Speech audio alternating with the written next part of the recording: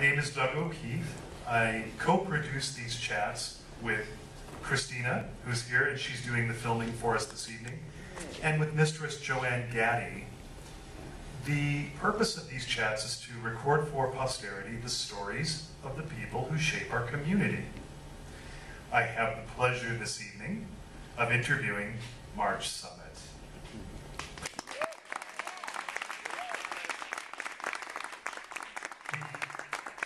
We expect the interview to last under an hour, and then at that point we will turn off the cameras and we'll have an open Q&A, and you can ask whatever you'd like to ask.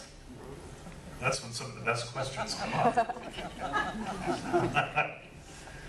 Well, Marge, let's just start right at the beginning. Please tell us where you grew up and a bit about your family. Originally, I was raised by my grandparents, and I grew up on the north side in Logan Square area. And actually went to that school that caught on fire, and I can't remember the name of it, Our Lady of the Angels or something? Yeah. Wow. Actually went there before the fire. And then my grandparents raised us, my brother and I, until I was 12. And then my mother married somebody who finally would take the two kids. So we moved to the south side in Torrance Avenue. And I went to Chicago Vocational High School. Graduated from there. Yippee! And that's about it. Did you know anyone who was lost in the fire at the school? No. That was a little after I was there. So that was young. But I remember, that's loud. I remember when I was on the north side with my grandparents behind our house where we lived, there was this big commotion of cars on the streets, and there was a German couple that they arrested because it was from the war, and they were spies. And that was like something that the whole neighborhood had to run out and see. You know, it was a big deal. Do you know what spying they were doing? For Germany. You don't know? Was it atomic secrets? No, I wasn't old enough to really comprehend all of that, you know. I could care less who they were spying for. So. Well, as a youngster, you worked for the local phone company, and you had a very interesting experience there. Please tell us a bit about that. Yeah, during high school, I worked part-time for the phone company, and then when I graduated, I went full-time. And I had already come out when I was in high school at 14. Wow. I met my first girl there, and that was it. And of course, my mother found out that I was gay, so she politely asked me to leave the house, and I said, fine. And of course, my darling brother said, you could stay, Marge, just leave my girls alone. And I said to him, I go out with prettier girls than you do. So I went for the phone company, and I was always out. I mean, look at me, how could I hide being, there's nothing feminine about me, you know. But I would have problems at work with the bosses, so then I would find out who their girlfriend was, because they were usually married and having girls on the side. So I would make sure I got involved with their girlfriend, take them out for a couple drinks, take them home, have a little fun, let them go back. And then the boss never bothered me anymore. It was wonderful. And that was in the 50s, so yeah. I was a bad kid. Yeah. Well, how did you know that these women would be amiable to that? Oh, they let you know. There was no problem there. How did they let you know? They just say, I'd say, would you like to go out and have a drink? And they'd say, I'd love to. And I said, can you get your boyfriend to give us the money? And they'd say, yep. And I said, okay, let's go.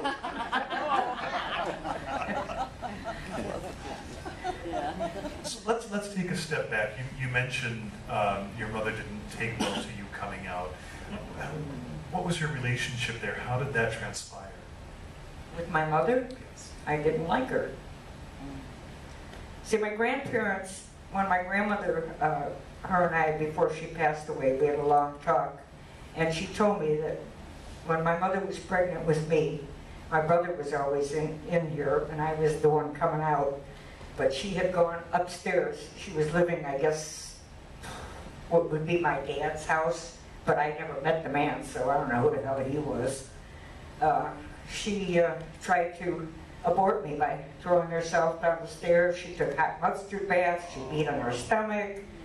And when I was going to be born, she went up to the attic, and something told my grandmother, who lived just a half a block away, to come over. And she went up there, and I was out, and my mother was sitting there, and my grandmother says, tie the cord. You got to cut the cord and tie it. And she wouldn't do it. If it wasn't for my grandmother, I wouldn't be here to aggravate all of you. Wow. And so I was not wanted to begin with, so I didn't care. Wow. Well, when we were preparing for this chat and discussing some of the topics, you mentioned Calumet City afforded you quite an outlet.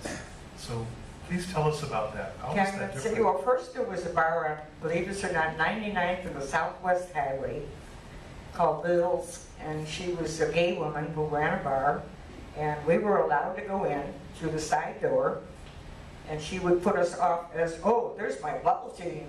And all these straight people bought it, you know, but we couldn't dance or anything. We could just drink in her bar and have fun. And that got boring. So then I found Calumet City. So State Line was where the gay bars are, and there was the Music Box, which was the women's bar, and right next door was the Ups and Downs, which was later called Mr. B's. And then later on, when the Music Box closed, down the street was our place, which was the best bar, because that was mixed, and I love mixed bars, you know. Well, why did Calumet City have these things and not the city of Chicago? Because they didn't have Mayor Daley out there. He didn't like us. Yeah. Mm-hmm. Fascinating. Mm-hmm.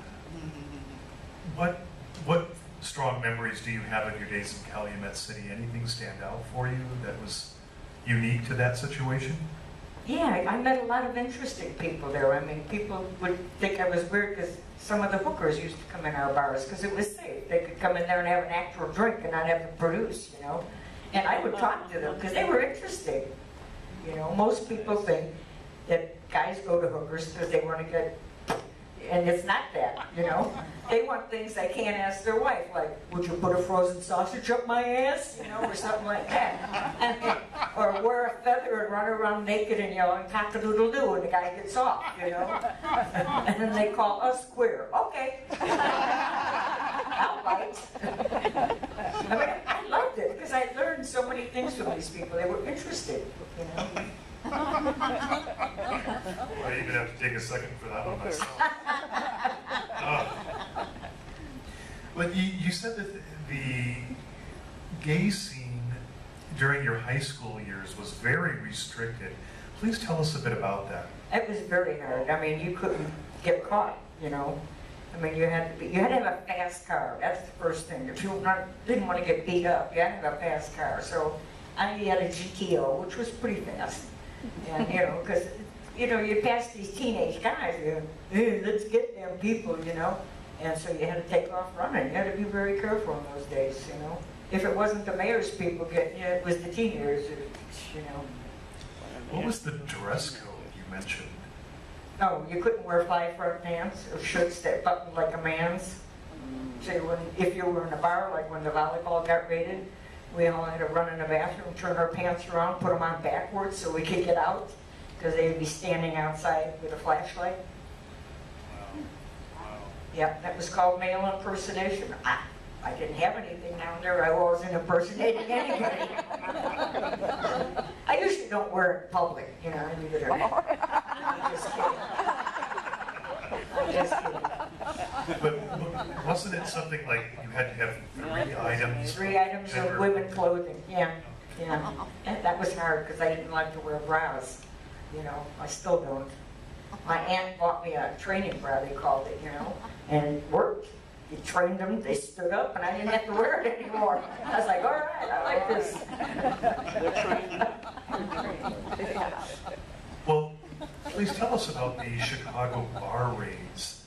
You had to keep something in your shoes. Yeah, money. to bail out anybody that got caught. I was in the midget bar on Montrose and Kedzie, somewhere up there. I can't remember exactly where. It was on the second floor. You walked in, the first floor was a straight bar. You went up the stairs in the back of the bar, and there was this room. It was just all gay women. And if the cops came, you just go to the window, kick out the screen, and jump on the second floor and take off running. You know? But then the cops got wise, and they were waiting down below underneath the windows for you. So we quit going there. So it was hard. It was hard. Especially during elections, you really had to be careful. They take you to State Street with all the hookers and throw you in a cell with the hookers. So much fun.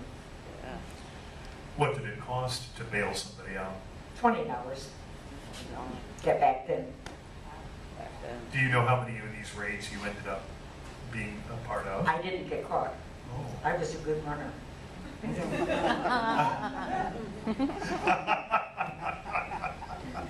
know, I didn't want to spend a night there. I bailed a lot of people out, but I never got caught because I ran. Or I was smart enough that I'd drive back to Calumet City and hang out there because it's always safe there. You know, one street is all gay and stuff, and the next street is all hookers. So what do you want? Yeah. Your high school girlfriend, let's take a step back. You mentioned your high school girlfriend.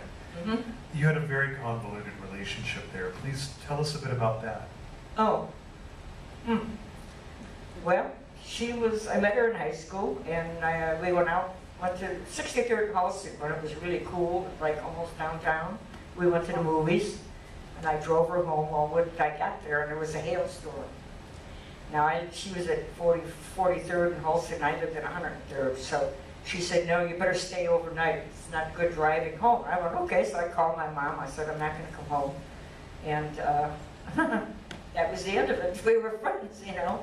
But then later on, I would call her up and say, hey, you want to go to the show? And she'd go, no, I got something to do. I went, okay.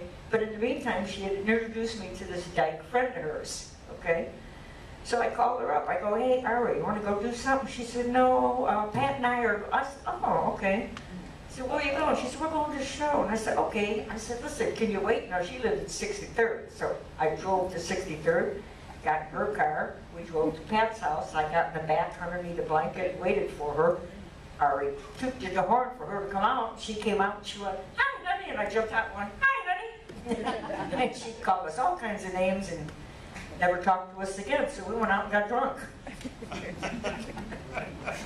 And getting drunk in those days was going buying a bottle of orange juice and a bottle of vodka and sitting in your car, you know. Yep. Tell us a little bit about your work that you were doing at that time for the phone company. I remember when we were talking about this, you had a very interesting system that you were employing there at your work. Oh, I worked on mainframe computers mostly and Watts systems, you know, which I don't know if anybody remembers what Watts were. It's a special system that the phone company made up for businesses. And I would have to do research for my boss all the time.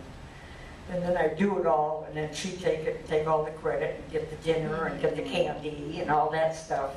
So they set up a big, big thing that they wanted done. And she said to me, can you do it? And I said, sure. So I did it all. In the morning it was supposed to be due, I called in sick. Oh, pity, she didn't have nothing to turn in. She wasn't happy with me. I told her she could at least share the candy with me, you know. What were the logs, though, that you had to maintain at that time?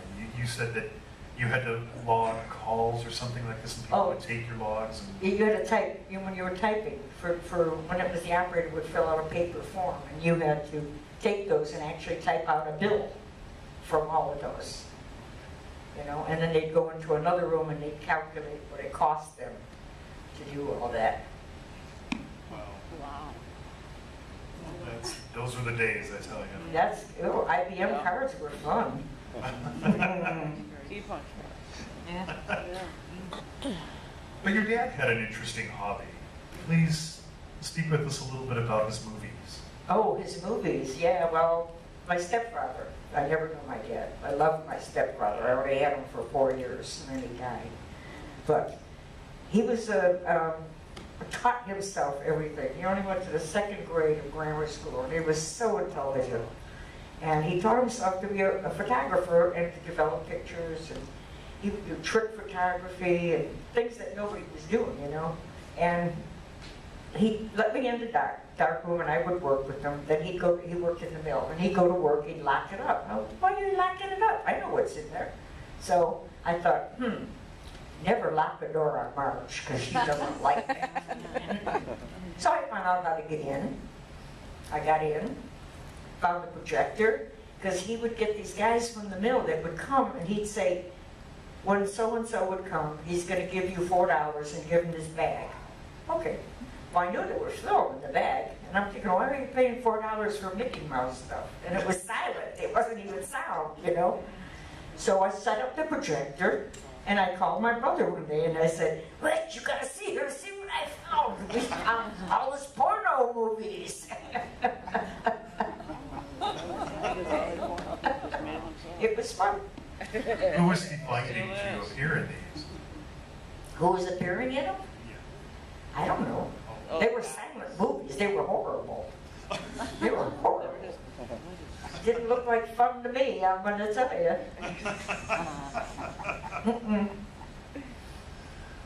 Well, you said you're a gay woman and not a lesbian. What's Oh the God, difference? don't bring that up. Everybody hates when I say that. But I am. I am a gay woman, and I will stand my ground on that. I have always loved, and I probably have more gay men friends than I do gay women friends. Because I love their company, and they're not drama. You know what I mean? Well, you're drama to yourselves, and they're drama to themselves, but you and me, we don't do drama. You know what I'm saying? Right. We have fun together. And I had, in fact, I found a picture of all my I called my old girlfriends, and I gave them all girls' names. Don was Donna Mae, Sophie, because he was Polish, and there's a whole bunch of them, and they're all still alive, and I'm happy. You know? Yeah, it made me happy, because they're all over the country now, but I found them all. You know, they're all my girlfriends. Tell us a little bit about them. What about them stands out for you? Oh, the fun we used to have. We'd go to parties, we'd go to straight places, and like this one guy, Don, called Donna Mae, he was a good dancer, so him and I would get up and dance together. Nobody realized we'd be doing a cha-cha and stuff, and he'd say, "Do you think they're going to know?" I said, "No, they're stupid. I'm doing the lead. They don't know it. I'm doing the boys' part, he's doing the girls' part. We're having a good time." And we come out of the dance floor, and they go, "God, you guys are good dancers." I said, "Thank you." I can't follow. You know, I've never followed in my life, so even now, right, Lorenzo? I take my little boys, and they follow for me.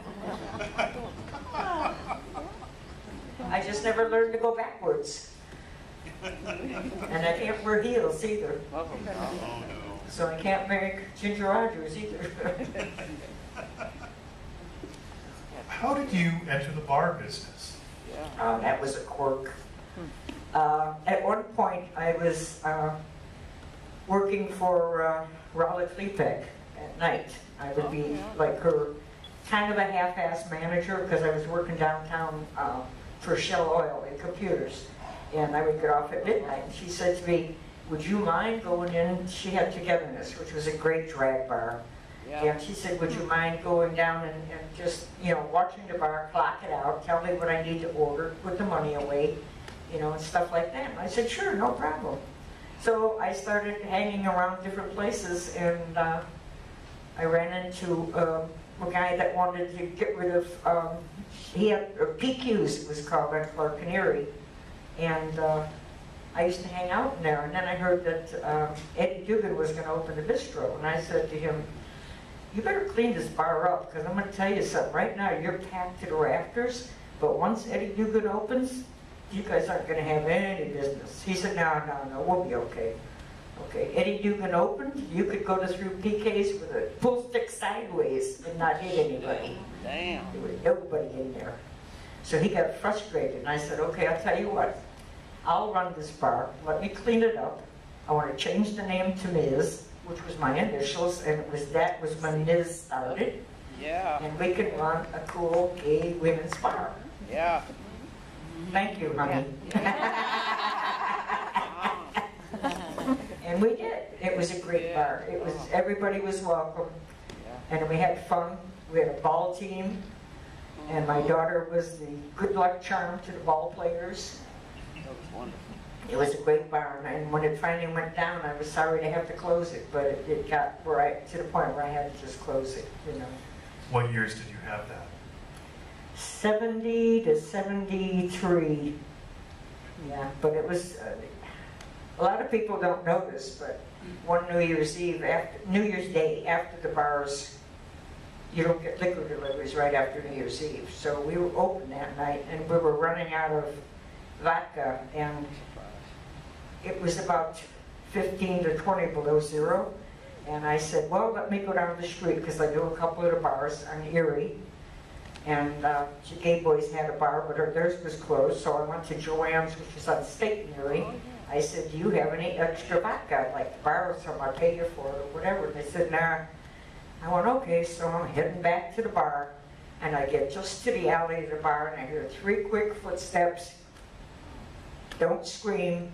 And I thought, oh no, you're not gonna fuck me in an alley at 15 below zero. You're crazy, you know? And I could hear the disco music in my bar, and I thought, no, this ain't happening to me. And he threw me down, and within a split second it said, get your ass up, Marge, and I did. And I just kept punching me, and I kept my head about me, and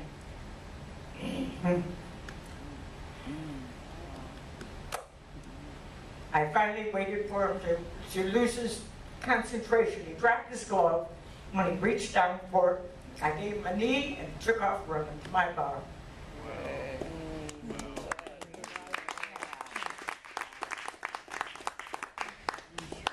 Yep. Never caught him either. Because when I got in my bar, of course, I was bloody and half clothes were half ripped off of me. And I said, this fucker tried to rape me and I want him. I don't want to kill him. I got my keys to my car, my gun, jumped in my car. Next thing I know, I had 4 dykes in the car with me. And I said, okay, we're going to go look for him, but you're not going to hurt him. Take his pants down, because I got 6 bullets for his dick. That's all I'm going to shoot is his dick. Nothing else. He won't hurt another woman as far as I'm concerned. Wow. That took a while to get over. Well, please tell us a little bit about the gay scene here in Chicago in the 70s. It was cool. It was cool. What made it cool? See, I don't know. I frequented all the bars. I loved little gyms. You know, gay women wouldn't go in little gyms because it was an all men's bar and they served dirty pictures. I loved those pictures because I made fun of them, you know. That was before he had the movies, you know. He would show a picture and this guy's thing would be laying on its side and I went, see, he played with it for so long he broke it. You know, would go there in the morning before I opened my bar and the manager and I would just have fun, you know. But I had good times with all of them. We had some neat bars. And the sad part is there's no more women's bars because women don't drink as much as men and don't go out all the time, you know? And that's the story, you know? You've mentioned a couple of times that there were a lot of really neat bars. Which ones really stand out for you? Yeah, Togetherness, for one. That was Raleigh Clepegg's bar. She had a phenomenal drag show there. Sparrows. Oh God, there we go. King's Ransom. That was another fun. Those are all boys' bars or drag bars. Gold Coast. I love the Gold Coast downtown. I used to stay there at night with Carrie Chichester. We closed the bar and get totally wasted. You know? I never could end up at a girls' bar. I was always in leather bars. But then we had the Swan Club, which was a nice bar, and Ladybug, which is a nice bar. The Closet's still around. That's amazing. There's a lot of great ones to go to, you know. And then we had His and Hers. Yeah. Yeah. With those fabulous hamburgers. Hey. How did that come about? Tell us how His and Hers came about. How did His and Hers came about? After The Miz, the guy that let me have that bar had a bar on Lincoln Avenue. And same guy that was running PQs was running that. And it was going down the tubes. I said, okay, let me have that. I'll change it. I'll pay up your bills and I'll take care of it. So he said, okay. So I changed the name to his and hers on Lincoln Avenue. It's now where it says do not enter for the parking lot. They took the building over. But, so it had a little kitchen in the front. And I thought, oh, this is cool, you know. And so we had the kitchen, and I said that my mother at that time was a singer. So we started doing a little bit of music. And Judy Tenuta was one of our first people. Yeah. She finally admitted she started at his and hers. Thank you very much. After all the beers I had to buy for people to stay there so they wouldn't leave. Because they didn't understand her humor. I did, you know.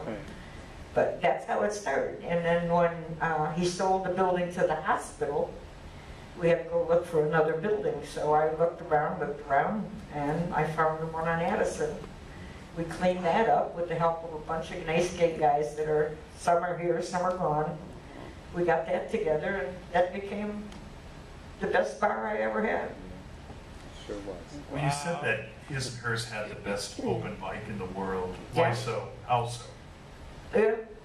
Talk to the old town school of folk music, they'll tell you that. Michael Smith and all of them came there and performed. You know, and I had a thing, I didn't want to discriminate at anybody, but if you wanted to play in my club, you had to do a free gig on Sunday for open mic. So I could hear you. And God bless, they all did it. But you know what was really strange is, after all of this is done, I'm on the L station waiting for a train one day coming when I was working downtown. And there's always musicians down there, and it's cool. And if you're good, I will give you money, because I know it's rough being a musician. So I put $2 in this guy's guitar case, and I stepped onto the train, and he said, "Thank you, Marge." Oh my God. So he evidently performed at my club at some point. So it made me feel good, you know. What challenges did you have with his and hers? Challenges? Difficulties, challenges, anything that made it interesting to run? Well, the neighborhood was a little like, I think the Latin Kings ran that neighborhood. And when I first opened, this guy came in and looked around. I called him the patron. He had a coat over his shoulders and a cane, and he walked in and he looked around and looked around. Because when I took over the bar, it had Stay-Glo paint, Puerto Rico forever and all that, so we got rid of all that. So anyway, he's looking around, he goes, you need protection. I said, oh, from what? Oh, you could have a fire. And I'm thinking, oh no, you're not going to do this to me, really. I said, you know what? This club is heavily insured. Set it on fire. I can get out of this goddamn Puerto Rican neighborhood and get a nice bar. And he left. And then I have a problem with some of the leather boys coming from little gyms to my bar. They get jumped by the Mexican guys, the Kings. And I had to go out and explain to them, look, if you're going to smoke, I'm not going to call the cops on you. But if you touch my customers, I'm going to call the cops. They're not gang members, they're simply gay boys. And the reason they wear leather is because crinoline wrinkles so much. That's my favorite line today. And that was it, you know. I treated them fairly. You don't mess with my people, and I won't mess with you. And it worked. We never had a problem. How long did you have the bar? Almost 20 years. What made you give it up? The city took it away because I wasn't established. Couldn't be that we did the gay dollar campaign and pissed all the aldermen off. Nah. And pissed Mr. Anton Valukas, the Secret Service in Chicago, made a fool out of him. Let's explore that a little bit. I did want to ask you about your gay dollars. What was all that? Okay, my buddy Frank Kellis, who ran Gold Coast on Clark Street, I was in his bar one day and I said, you know, they're complaining about the Evergreen food store. because they wrote a bad article in there about gays. Don't let them sneeze on you, touch you, you can get AIDS. You know, this is when AIDS was like, everybody was afraid of it. And I said, yeah, but they're picketing, and gay people are walking through. And the gays are picketing, and the gays are going in shopping. What's the sense of that, you know? So he said, well, what do you want to do? I said, I don't know, let me think. So before we closed the bar, I said to him, how many people you can get? He said, I think I can get one. I said, okay, me, my daughter, you, and him. Meet me there at 9 o'clock in the morning on a Saturday at the Evergreen. So we met there. Of course, we called Kit Duffy in the meantime, told her what we were doing. Went there, loaded up 4 shopping carts, heaped to the rafters with everything we could find. And we'd stop in the middle of aisles and stop the Jewish ladies from shopping because we'd be talking and blocking the aisles. But I said no perishables in the carts, so I don't want to do that. So we did that, and when we got ready to leave, we parked our carts in each aisle, and nobody could move them, like, you know. And we walked outside, and Kit Duffy came in, and she said, they will be back every Saturday morning unless you put a retraction in the paper and make a sizable donation to an AIDS organization. And he said, hold on. Got out his checkbook. Is $500 enough? He said, yes. And back then it was. So he wrote out a check. She came out and she said, okay, it's done. So we thought, that was easy, you know. So we went and had breakfast. And I said, what are we going to do about the City Hall bullshit, you know? So I thought about it. We designed a stamp. And we got $17 million stamped. Wow. And not a lot of people liked having that money in their wallet. It had to be a red stamp. You gotta make it red so it shows up, you know. What was the City Hall doing that was so bad? They wouldn't pass the ordinance, gay ordinance. Oh, I see. Mm-hmm. What impact do you feel the gay dollars had for the city, for the community, for you? I think it helped get it passed. Wow. Because they sure as hell couldn't get it passed. They went battling, you know. Wow. But Frank and I both paid for it. He got audited for 4 years. I got audited for 4 years. You know, Wow. You don't mess with the government unless you're ready to take the shit they're going to throw at you. I said, okay, fine. Audit me. I'm not doing nothing wrong. But then when it came time that they wanted to make a bigger L, I didn't give me nothing. How did the community respond to the gay dollar campaign? Oh, nothing.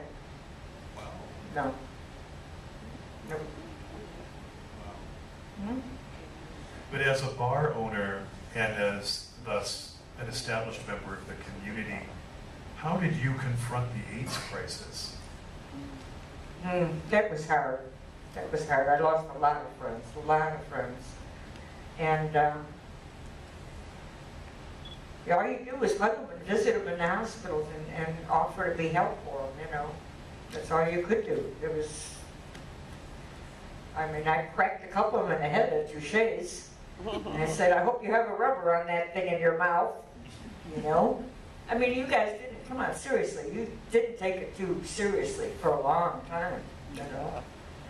But, and then they come out with this thing, dental dams for women. It's like eating a ham sandwich through a plastic bag. No, thank you. Dental dam.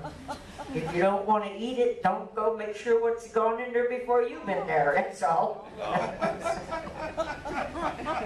Sorry, you know me by now. I can't change. That's it. By the way, my daughter is 40. Oh my God. How did you come to have your daughter, Tanya? When I had the Ms., one of my customers was a caseworker, and she said to me, Marge, you know, you'd make a great parent. You'd like kids. I said, I do. I get involved with women that have kids. I could care less about the woman. I like the kids. And I didn't like the way they treated them. She said, well, why don't you be a foster parent? I went, think about that. So I did. I got 4 foster teenagers. My first one was pregnant with Tanya. And then I got 3 other teenagers. So that was a lot of work. It was a lot of work. But they're very troubled kids, you know, and I had problems with them.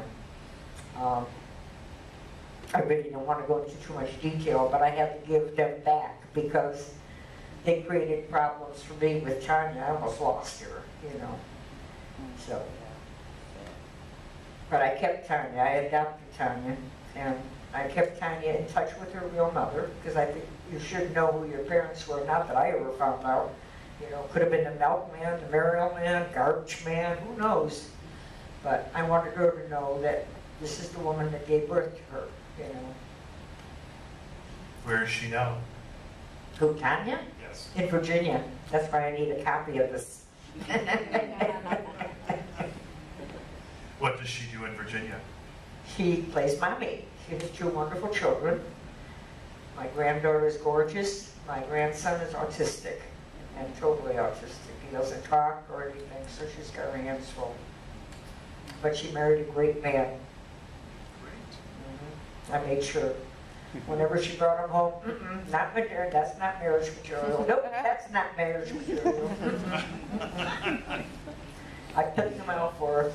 When she was younger, you know, I said, when this AIDS thing started, and I said to her, you know, you're at that age, you're going to be dumb. She's going to be making it with some boys eventually. So I just brought some rubbers home. I said, no glove and no love. Wow. And say, well, you're telling your kids 14. I said, if you think they're not doing it at 14, you must be dreaming somewhere, honey. Yep. We don't do it at 14. We didn't even know what it was all about at 14. But these kids nowadays, they know everything. You know. So I taught her, you know, it's okay as long as you're protected. Wow. How different, rather let me rephrase that, how have you seen the community evolve over the years? How different is it now from when you were young? I liked it better back then. It was closer, more camaraderie, more friends. You could walk into a bar and you didn't have to be wondering if you would know anybody in that bar or if anybody never. I walk in a bar now and they look at me like, what the fuck you doing here? I said, I'm here to check the bar stool I got for you. It's just, that's part of, I guess, growing up. But I liked it when we had our own places and we had neat things. And it's great people found out we had better bars than they did, so now they want to hang out in our bars.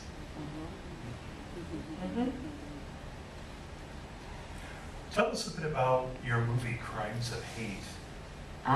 That was, yeah.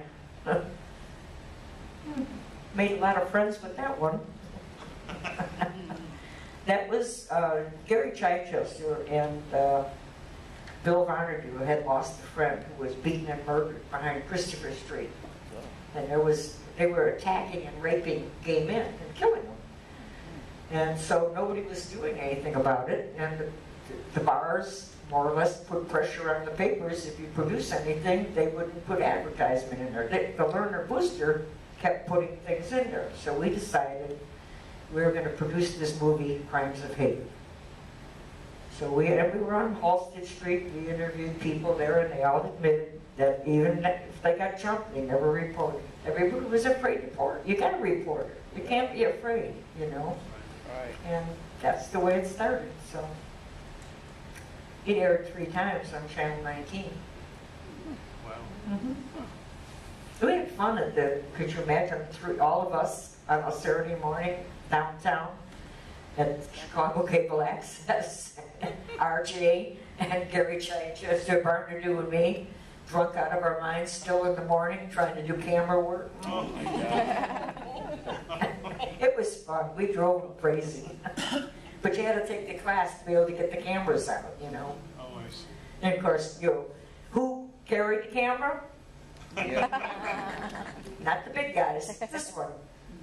Why were you having to carry it? Because I'm the only smart one.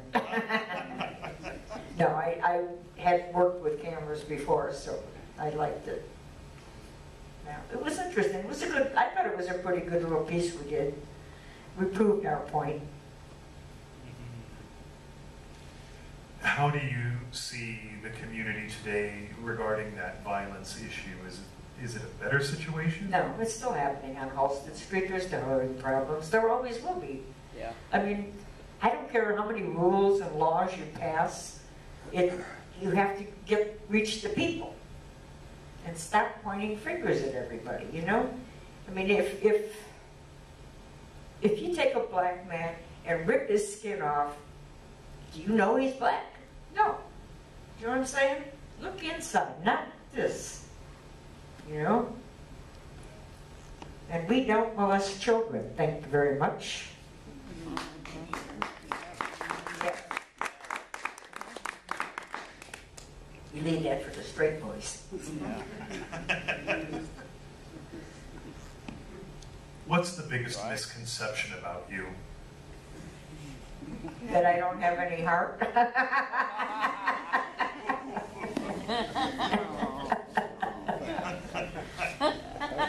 What are you laughing at? You have to go home with me tonight. I want you to all know the love of my life right here, Joanne.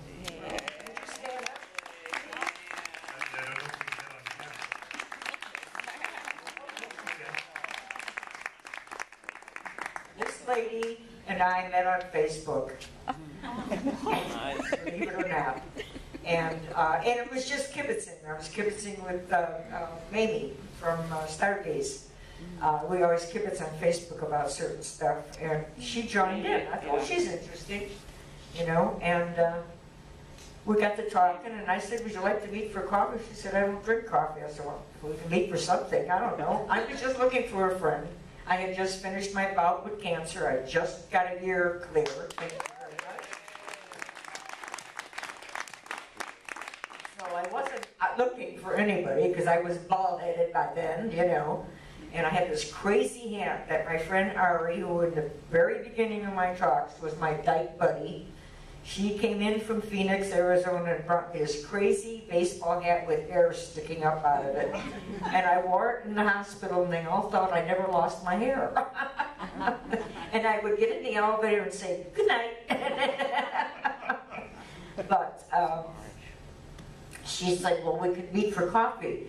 Well, in the meantime, she gave me her phone number, and I had found out that she had a lover for 40 years who passed away from lung cancer. And I thought, oh God, I have to tell her. I'm bald. I'm going to meet her. And we're just going to go for a walk around the lake, which I needed to do because, you know, I don't know if you know it, but chemo is not fun, right? Where are you? It is not fun. It zaps the shit out of you. And so I try to walk. I try to exercise as much as I can because I've lost a lot of strength. And I said to her, I don't know, I just want you to know that when you meet me, I'm going to be bald because I've just finished my chemo from cancer. And she said, that's okay. She said, oh, I know people that are bald. So we met, and we walked around the lake, and we had a nice talk, and we parted our ways. And when I got home, it was an email from her, and she said, oh, I won't give you a microphone. Thank you. And she said, if you're not really interested, I'm not going to get this right, so that's why you should say it. Okay. She said, I have feelings, and if you're not interested, let's cut it off right now. I said, nope, I'm not ready to cut it off because I think I finally met my soulmate. Yep. Oh.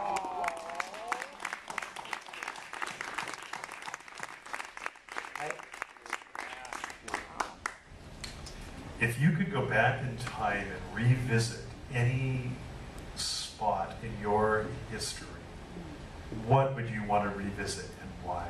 Oh my God.